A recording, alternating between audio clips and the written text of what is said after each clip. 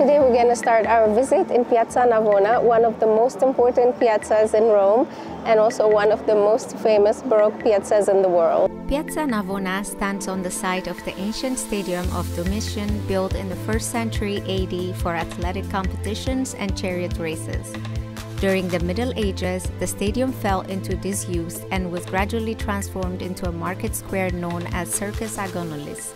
During the Baroque period, Piazza Navona underwent significant architectural changes, becoming a center of Baroque art and architecture. In this episode, we will explore this piazza in depth, show you some of the notable sites you must visit, and of course our favorite places to eat, drink, and enjoy the best view of the city.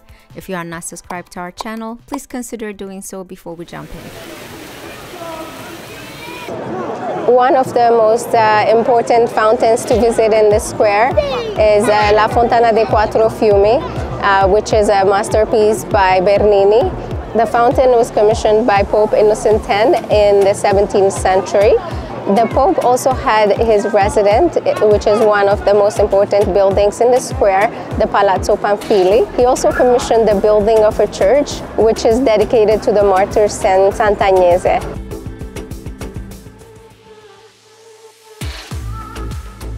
The Fountain of the Four Rivers is a masterpiece of Baroque sculpture and a testament to Gian Lorenzo Bernini's artistic genius. Its intricate details and symbolism continues to captivate visitors from around the world. Designed in the 17th century, it represents four major rivers from different continents, symbolizing the four corners of the world as known at the time. Each river is represented by a massive figure carved from marble, seated on a rocky base. The Nile, representing Africa, is depicted as a bearded figure holding a veil over his head, symbolizing the river's unknown source during Bernini's time.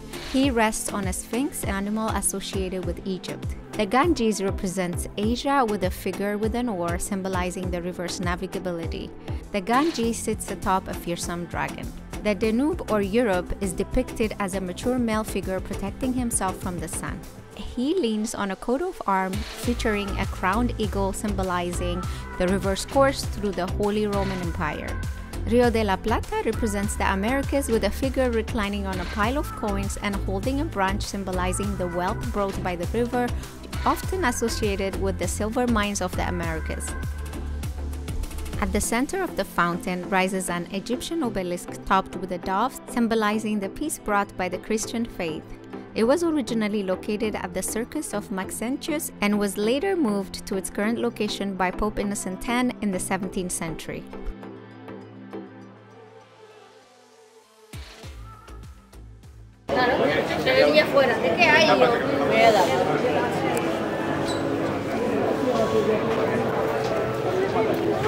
When you're done exploring the piazza, make sure to wander around the little streets, the little alleys. It's full of nice stores, artisanal shops and restaurants.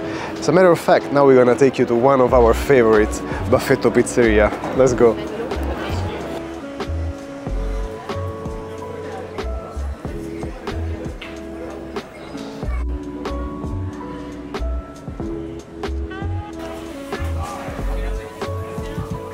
I've been coming here since I was a little kid and I love it. They serve the classic thin crust Roman pizza.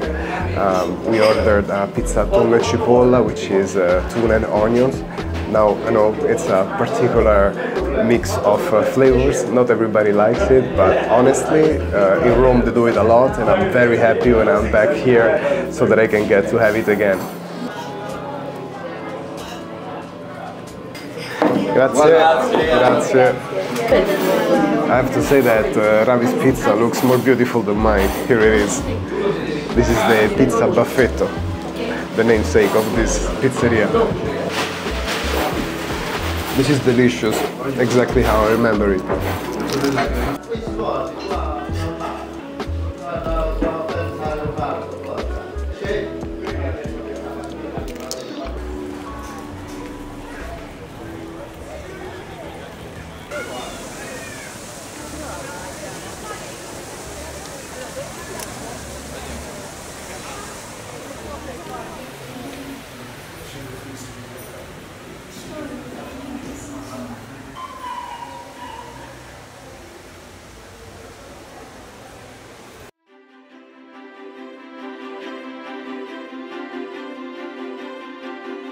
Sant'Agnese contains several significant works of art created by renowned artists.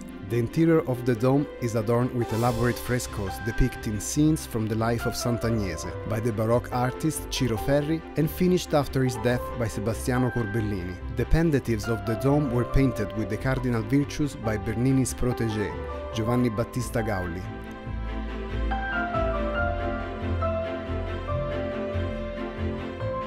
The main altar is a relief of the Two Holy Families by Domenico Guidi. Death of Santa Cecilia by Antonio Raggi depicts a noble Roman from the 2nd century who was sentenced to death for being a Christian. And the Martyrdom of Santa Emerenziana by Ercole Ferrata, depicting the sister of Sant'Agnese who was stoned to death for opposing pagans who tried to prevent a funeral for her sister, and many more. So our impression of this church is that it's so absolutely breathtaking when you get in. It's so colorful. There are different kind of colored marbles all over the place and a lot of important statues that depict different martyrs. We also came to a small chapel where you can go to see the skull of Saint Agnes. I expected it to be bigger because I believe she was about 12 or 13 when she was martyred, but it's kind of small. But you can come visit that when you are in the church and take your time to look at all of the different pieces that you can find here, which are absolutely amazing.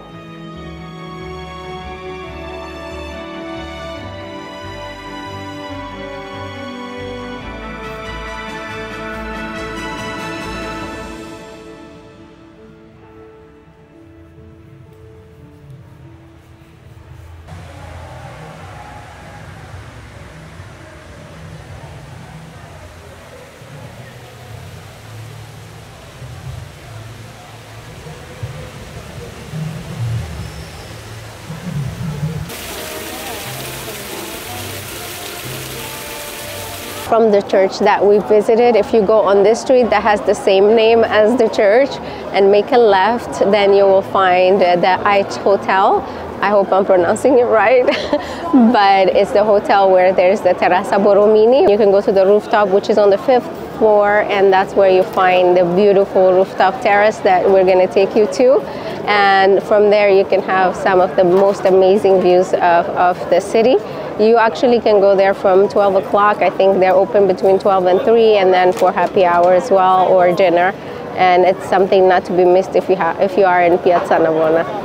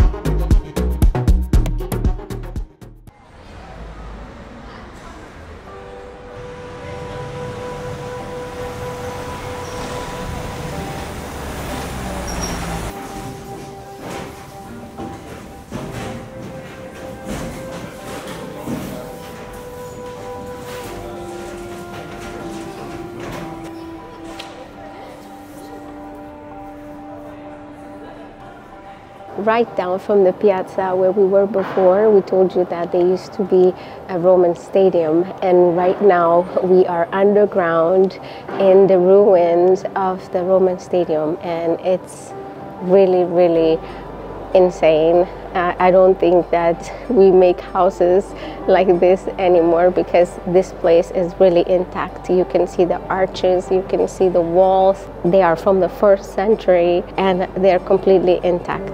As you know, the city of Rome has been raised because there's so much from the old Roman Empire underneath, and that's where we are now, and we're just amazed by this place, and we're going to explore it a little bit. If you come to Piazza Navona, I would highly recommend to see this place. The Stadium of Domitian, or the Circus Agonalis, was built around 80 to 96 AD during the reign of Emperor Domitian. The elliptical arena was primarily used for hosting athletic competitions, chariot races, and other public spectacles, serving as a venue for entertainment and social gatherings. The stadium featured towering tiers of seating that accommodated about 15 to 20,000 spectators. It also had grand entrances adorned with massive stone arches and columns. Despite the passage of time, the stadium remains remarkably well preserved, serving as a tangible link to Rome's glorious past.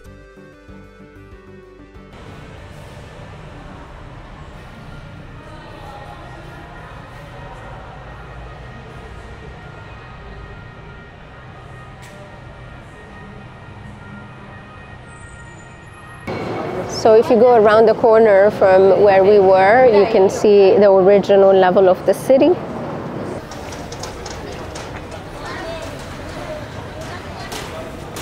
And to end your day on a sweet note, you can grab a gelato.